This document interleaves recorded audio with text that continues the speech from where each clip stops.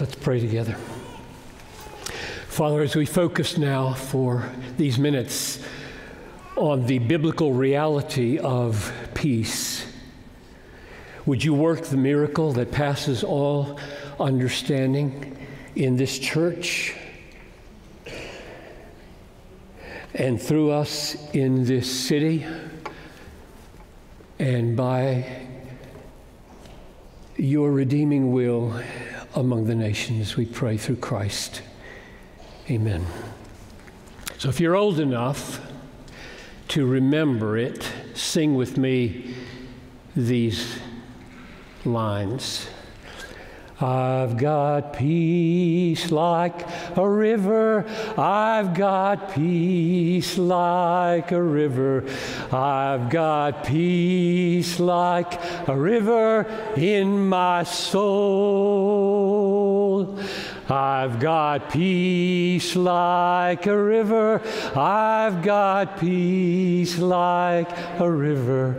I've got peace like a river in my soul. Why like a river? Not a lake, not a pond, not an ocean, a river.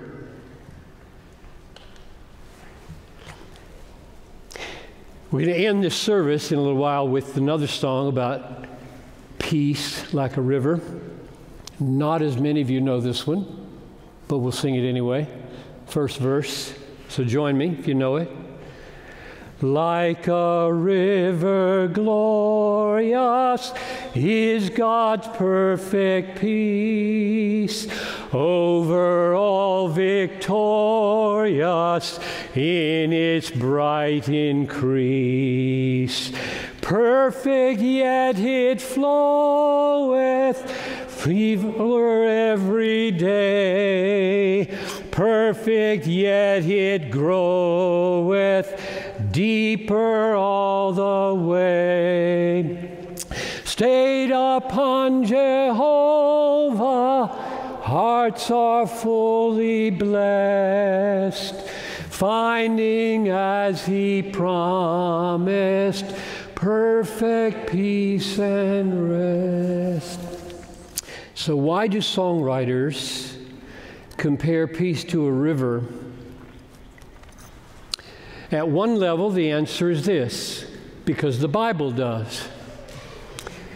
Isaiah 48:18, "Oh, that you had paid attention to my commandments, then your peace would have been like a river, and your righteousness like the waves of the sea." Isaiah 60, verse 12, "Thus says the Lord, behold, I will extend peace to Jerusalem like a river, and the glory of the nations like an overflowing stream." And the refrain of that song, "Stayed upon Jehovah," comes from Isaiah 26:3. "You will keep him in perfect peace, whose mind is stayed on you because he trusts in you." So that just moves the question back one step. Why does the Bible compare peace to a river? Now that's where we're going to end the service, my part of it. But first, what is it? What is the biblical reality called peace? And how did we lose it everywhere and in here? And how can we get it back? So first, what is it? Or to be more specific, what's the biblical reality of peace that the Word is pointing to? That's the question. And to answer that question, you know, don't you? You don't look in a dictionary. Peace. You don't. All dictionaries do is give you options of meanings. To know what the Bible means by peace, you have to read the Bible. You have to read the verses where the word is used and then ask, according to the context, how's it being used to get across the reality? So let's do that. It's richer than you might think. First, Deuteronomy 20, verse 10, when you draw near to a city to fight against it, offer terms of peace to it. So what's peace? It's the alternative to the fight that's about to happen. Or Psalm 120, verse 7, I am for peace, but when I speak, they are for war. So what's peace? It's the alternative to war. Or Ecclesiastes chapter 3, verse 8, for everything there is a season, a time for every matter under heaven, a time to love and a time to hate, a time for war and a time for peace. So, definition so far of the reality of peace: a relationship among people that avoids conflict. That's the first step in our explanation. A relationship among people that avoids fighting and war and conflict.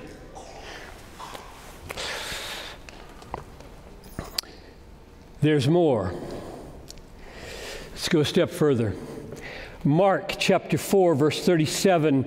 A great windstorm arose, and the waves were breaking into the boat, so that the boat was sinking. And Jesus awoke, and he rebuked the wind and said to the sea, Peace, be still. And the wind ceased. Oh, he's great. And there was a great calm. So, what's peace? Peace is between natural forces and man, and the removal of the conflict. This wind and these waves were about to kill these disciples. And Jesus said, peace, and the conflict was over between nature and man.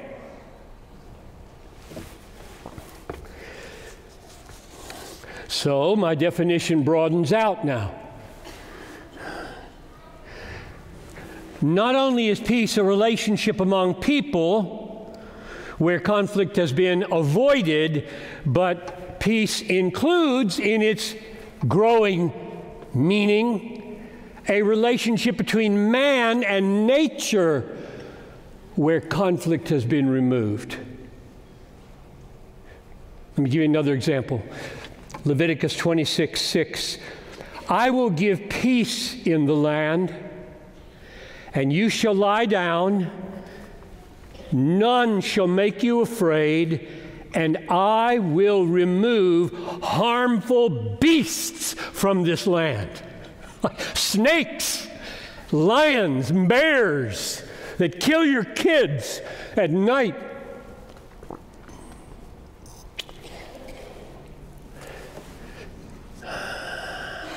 When peace is complete,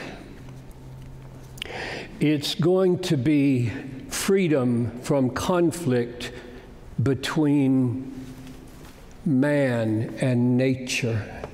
So whether it's a conflict with wind, hurricane, waves, wild beasts, viruses, snake bites, floods, famine, earthquake, cancer, heart disease, pneumonia, diabetes, Alzheimer's.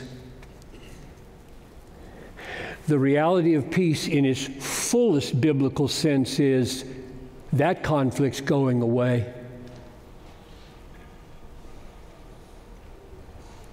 It will. Isaiah describes the final future to which we're heading.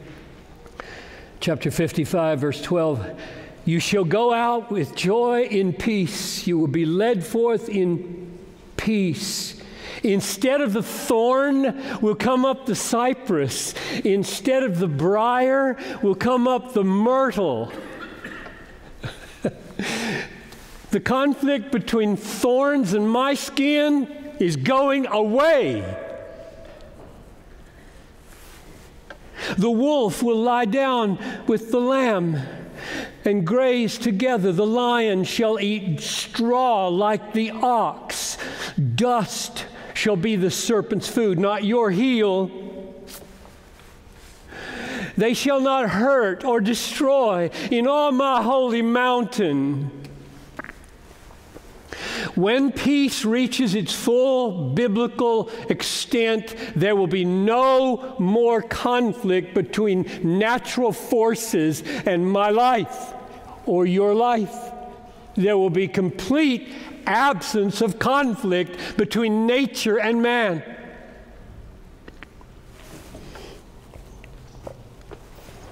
There's more. You can imagine, just let yourself do it right now. You can imagine a situation in which peace between people has settled on the world, and peace between you and nature has settled on the world, and inside you are in turmoil because there's not peace in here. You can imagine that. Anxiety, turmoil, racing thoughts, confusion, indecision, frustration, feelings of guilt and shame, regret. If you can't take my word for it, the heart is capable of feeling all of that when everything's okay out here. It is. Because there's something else wrong. My mind and my heart is in conflict with itself, not because you don't like me, or somebody wants to kill me, or snake is about to bite me. It's about me. Something's wrong in here. You know that. You lay your head on the pillow at night, you know that. Is that peace included in the growing definition that we're working on? Peace between people, absence of conflict between us and nature. What about in here? What about in John Piper's turmoil? Here's what Jesus said in John 14:27. Peace I leave with you. My peace I give to you. Not as the world gives do I give to you. Let not your hearts, this is another level, let not your hearts be troubled, neither let them be afraid. That's inner peace. Here's the way Paul put it. You all know and love these words, I hope. If not, start now. Do not be anxious about anything. Oh, my soul, could you obey that? Have you had a day in your life where that's true? Do not be anxious about anything, but in everything by prayer and supplication, with thanksgiving, let your requests be made known to God, and the peace of God that surpasses all understanding will guard your heart and your mind. Guard it in Christ Jesus. That's a precious phrase. Surpasses understanding. Have you ever thought about that? What that means, I think, is with my understanding, I can read my Bible and I can look at the world and I can accumulate evidences that there's peace out there and peace with nature. And it doesn't work. It doesn't work. Because in here I still, irrationally, am tormented, right? You know that your panic attacks and your racing thoughts and your frustrations and the mental stuff that goes on in here that makes you so unhappy isn't solved by just fixing things out here. You know that. So this text says it's beyond understanding. That's why I prayed at the beginning for the miracle would happen in this service, that as I'm talking, you wouldn't just be able to use your minds and make computations about what's coming out of my mouth and say, well, that's a good reason for peace. Yes, that is the way we do it. And Paul is simply saying, do that, listen to the preacher, listen to all the verses, mount up the evidences, and then pray down the miracle. God, I need peace.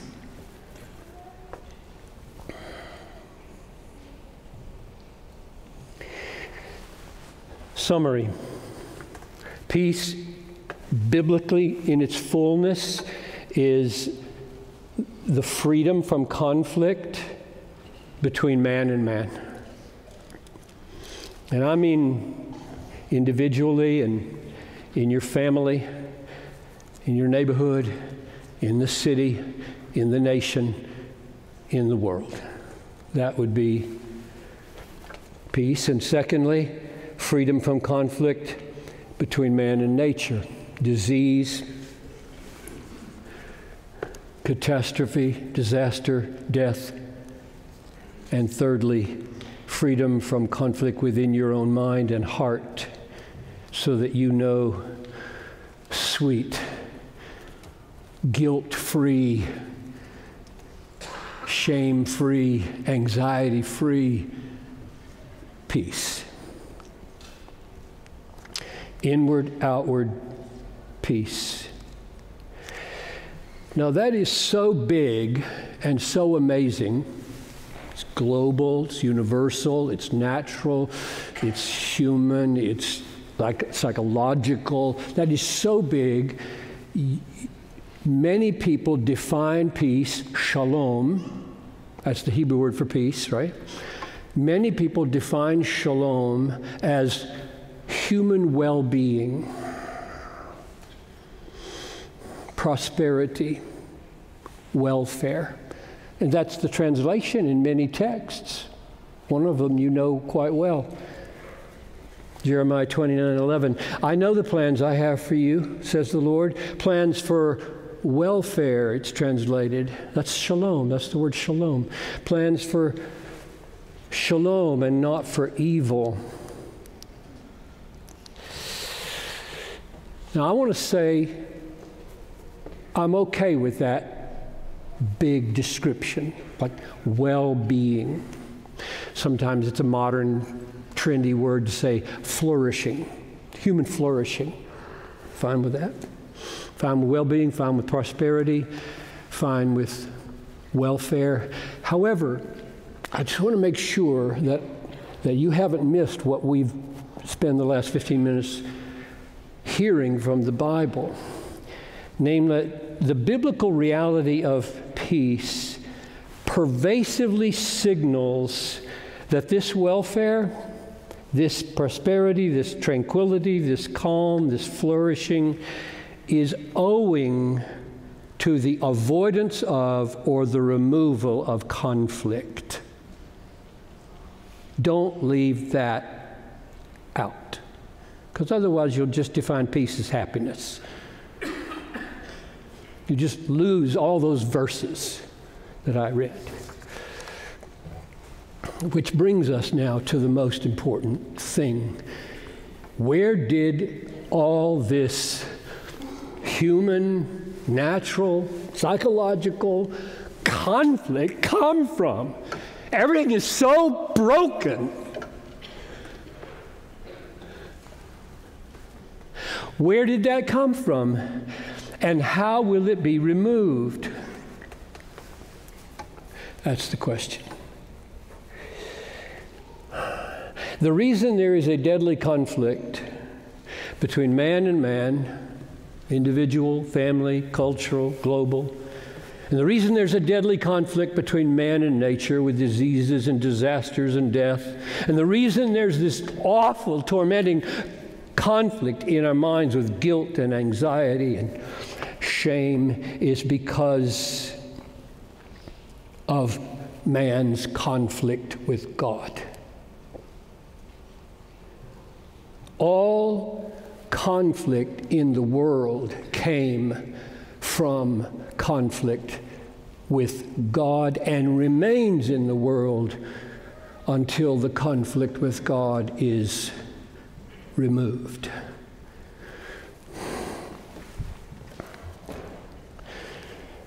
And you know the story that so amazingly and frighteningly and terribly describes this origin, right?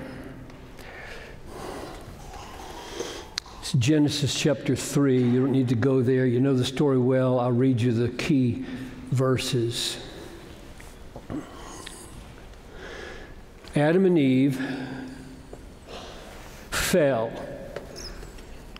from being satisfied in God into a blindness of preferring their own wisdom and their own way, and they chose conflict with God over peace with God. They chose it, and it ruined everything. It ruined everything. Conflict with God has ruined everything. Everything in here and everything out there. It has created conflict everywhere. And if you wonder, am I just kind of laying that on this fall, or is it here? I'll just read you the steps of collapse.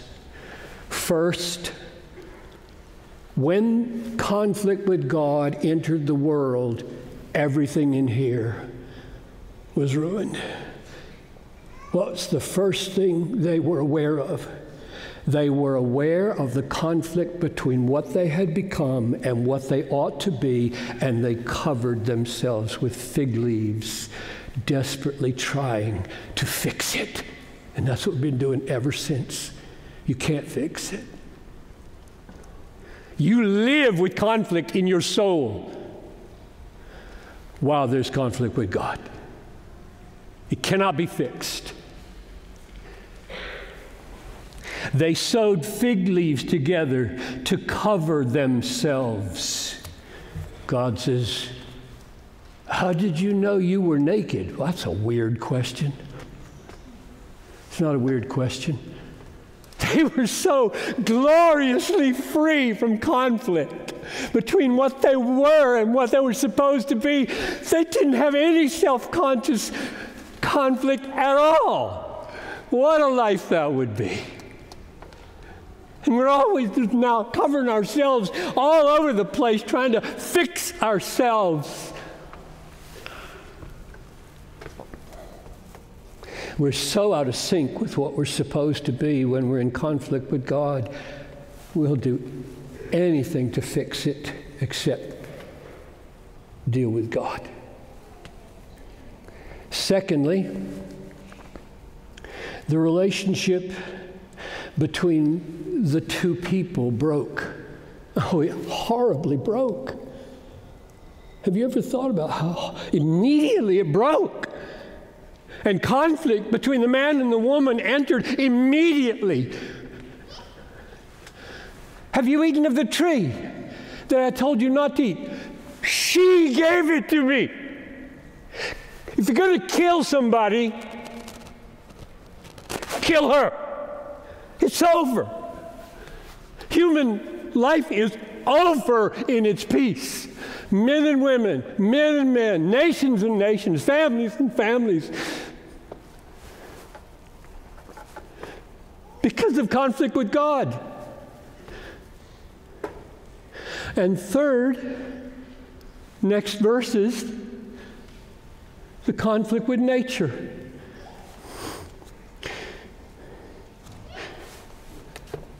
To the woman, I will surely multiply your pain in childbearing. To the man, cursed is the ground because of you. In pain, you will eat of it all the days of your life. Everything's broken. It's broken in here. It's broken out there. It's broken in nature. Everything broke into conflict because of one thing, conflict with God. I want my way. I'm going to do it my way. I treasure creation more than creator. I want to be God. And conflict spreads like a tidal wave everywhere. So what could be plainer, right, from Genesis 3 than that conflict with God is the root of conflict between man and man, the root of conflict between man and his own soul, the root of conflict between man and nature. There won't be any peace anywhere until we deal with that. Not with nature, not with man, not with ourselves. All our misery is owing to conflict with God. All of it. Romans 5:12, just as sin came into the world through one man and death through sin, and so death spread to all because all sinned. Death is the final conflict, right, between nature and man. It's over. This is the greatest problem facing the world, folks. Don't be distracted by political conflict. It's not the main issue. It's the main issue in the Twitter sphere. It's the main issue on Facebook. It's the main issue in all the news outlets. It's not the main issue. And Christians have come into the light to know this. The main issue is conflict with God. And we exist to spread the light, not join the folly of the darkness.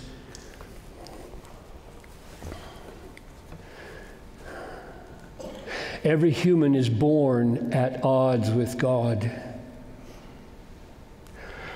and under his just and holy wrath. We are by nature Adam and Eve. All of us. We prefer our own way, not God's way. We find satisfaction in what he made, not him. Everything is broken because of us and God's response to it in justice. Unless that conflict between us and God is removed, there'll be no peace, neither inner or outer. Isaiah 48:12 or 22, there is no peace, says the Lord, for the wicked, that's us, except for one thing, Christmas, and everything that flows from it. To us a child is born, to us a son is given. The government will be upon his shoulders, and his name will be called Wonderful Counselor, Mighty God, Everlasting Father, Prince of, say it. His name is Jesus. Jesus is the Prince of Peace. Suddenly there was with the angel a multitude of heavenly hosts, praising God and saying, Glory to God in the highest, and on earth, say it, peace among those with whom he's pleased. He came to do this. He came to do this. He came to fix this.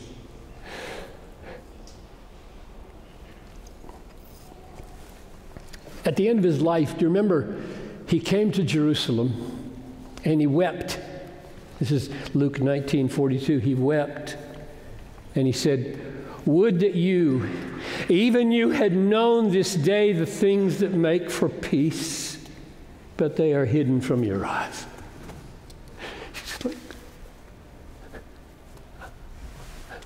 I have brought terms of peace. I have brought terms of peace. And they killed him.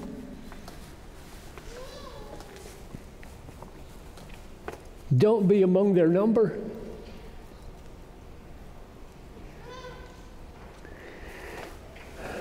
How did he do it?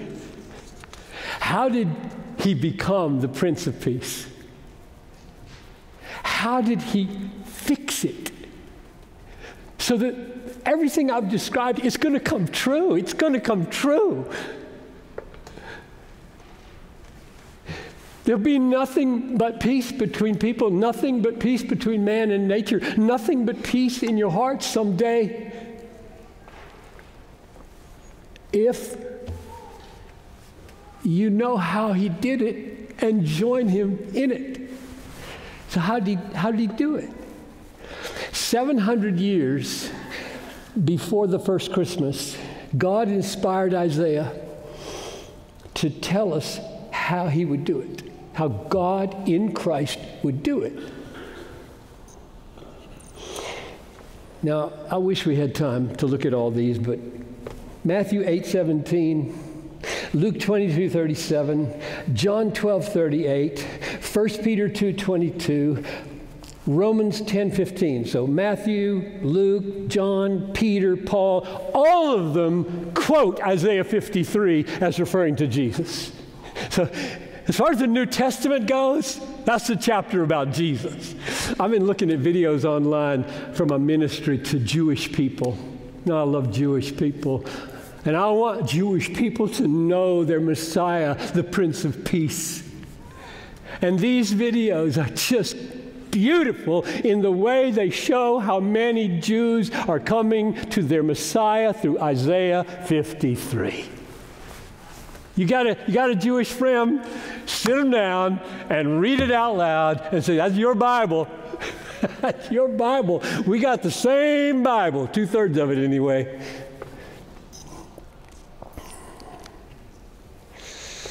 So turn to Isaiah 53, verse 4, and we're going to rivet here for the last few minutes and see how he did it.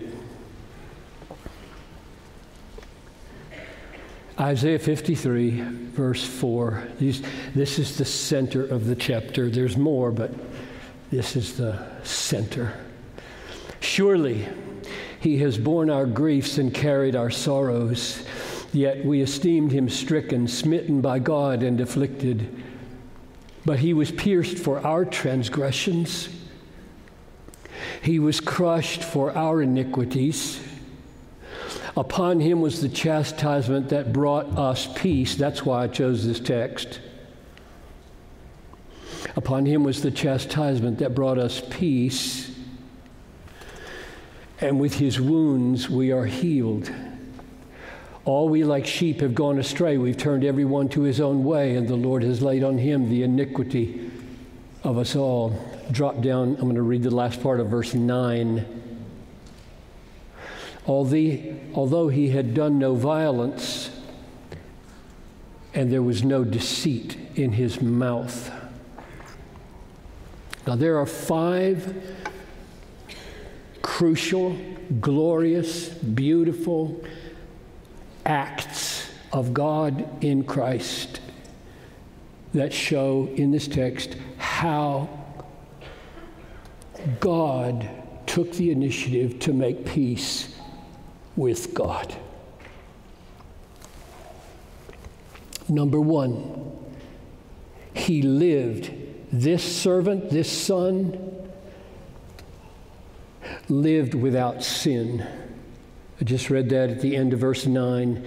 He had done no violence. There was no deceit found in his mouth. These sufferings were not because of his own sin. Second, he suffered and he died. Verse 4, stricken, smitten, afflicted. Verse 5, pierced, crushed, chastised, wounded. Verse 12, at the end of the verse, he poured out his soul to death. He died, suffered and died. Third, it was God who struck him and put him to death. Verse 4, smitten by God. Verse 10, it was the will of the Lord to crush him. He has put him to grief.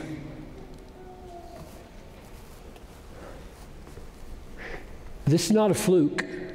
The death of Jesus on the cross, the most horrible death, is not a fluke. It's not an accident of history. This is a plan. This is God's plan. God and the Son put their heads together, so to speak, from eternity and said, we're going to do this. We're going to make peace between fallen, sinful man and ourselves. We're going to do this. And here's how we're going to do it. This is the work of God. If you're newer to Christianity, and maybe just visiting this morning, maybe you're online, whatever else you think about Christians, whatever issues you associate with Christianity, would you please realize this is the center. This is the heart. This is the essence. God substituting God to bear the punishment of God to make peace with sinners. That's the essence. This number 4. So number 3 was God was the one who struck him. Number 4 is the suffering of God's Son was for us. Verse 4, he bore our griefs. He carried our sorrows. Verse 5, he was pierced for our transgressions. Verse 6, the Lord laid on him the iniquity of us all. He didn't die. Jesus didn't die. The Son of God didn't die because he had a conflict with his Father. He died because we had a conflict with his Father. He died for us to bear the punishment for us.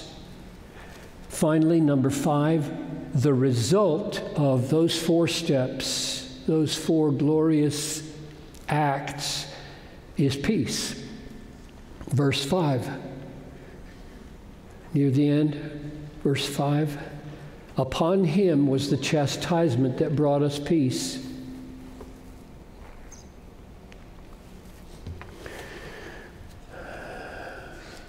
Peace with whom? First, and most immediately in the context, it's clearly peace with God, because that's the issue being solved. These transgressions are against God. These iniquities are against God. This turning to our own way is against God. The great conflict here that has to be solved is between us and God. God in this text is saving us from God. That's the essence of Christianity. God is saving us from the wrath and the punishment of God by inserting God between us and God. He did it. You don't do it. You don't make peace with God. God makes peace. You can't save yourself. That's the glory in the heart of Christianity. God substituting the Son of God to bear the judgment of God on sinners like us. What must you do to enjoy this peace with God? Romans 5:1, since we have been justified by faith, we have peace with God. I love that verse. Since we have been justified by faith, we have peace with God. No accident that Peace with God was Billy Graham's bestseller, right? Some of you don't even know who Billy Graham was. peace with God by faith. You can't earn it. You can't work for it. You can't be good enough to get it. God in Christ at Christmas became man to do it for you, and he did it perfectly. Perfectly. We're going to hear that word in the closing song in a few minutes. Perfectly. And the way you enjoy it, and we're going to come to this table in just a moment. How will you eat this bread and drink this cup peacefully with God? Just enjoying God, enjoying his smile, enjoying his favor. How will you do that? Sinners that you are, every one of you. You will do it by embracing the gift of the substitute punishment of Jesus. Yes, yes, he is my treasured substitute. He is my Prince of Peace. Yes, no more conflict. I'm laying down the arms. I'm not having my way anymore. I am yours. Yes, to Isaiah 53. And you may eat. You may eat. Why is peace like a river? I said we'd come back. Here we are. Why is peace like a river? The Mississippi River is just a couple blocks that way, right? I live a couple blocks that way. I've walked by the Mississippi River countless times. I love rivers. And I've thought as I've walked by the Mississippi River, do you know what? This river has been flowing in that spot for thousands of years. Just type it into Google. They'll say billions. Got an issue with that? Thousands is good enough. Thousands of years, that river that you stand beside has been flowing just like that, day after day, week after week, month after month, year after year, century after century. The old man river just keeps rolling along. God's peace is not static. Your peace is not static. One of the things that drove this sermon, because I wrote it backwards, was I don't want to send you out like a pond, like a dead sea. Do you know that the Jordan River runs into the Dead Sea and nothing lives there? Nothing lives in the Dead Sea because the river stops. It's not a river anymore. And I just so much don't want us to be that as a church. I love peace. I love the God of peace. I love the Prince of Peace. I love this church. I want us to be a people of peace. I want us to be a people who receive the flow. And then according to Matthew chapter 5, verse 9, blessed are the what? Peacemakers, for they shall be called the children of God. I want us to make peace at home, with our spouses, with each other, with the neighborhoods, with the world. In the truth, by the power of the Spirit, on the basis of this gospel. It's a perfect gift he wrought. Perfect, yet it floweth. That's a paradox. It's an intentional paradox. Perfect, yet it floweth fuller. How can it be perfect and you get fuller?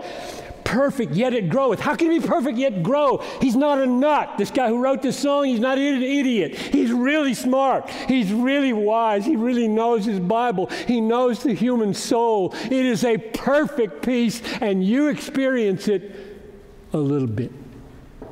And bigger. I hope bigger because of today.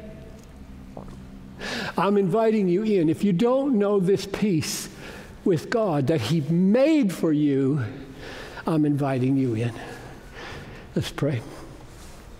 Father, as we go to the table now, Oh, come and feed our souls on the living bread by which you bought peace. Pray this in Jesus' name. Amen.